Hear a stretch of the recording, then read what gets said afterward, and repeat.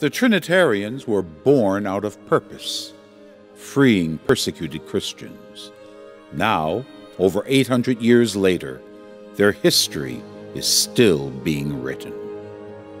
And our charism was born in the context of the war, the crusades in the Middle Ages.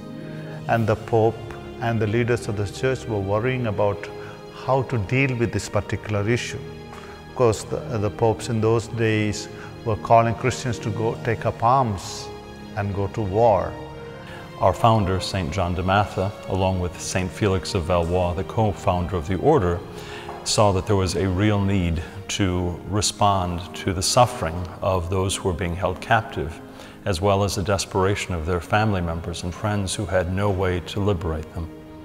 At that time, the order was founded in the year 1198, and since that time, our community, the Order of the Most Holy Trinity and of the Captives, have continuously worked for those who are persecuted because of their faith in Christ.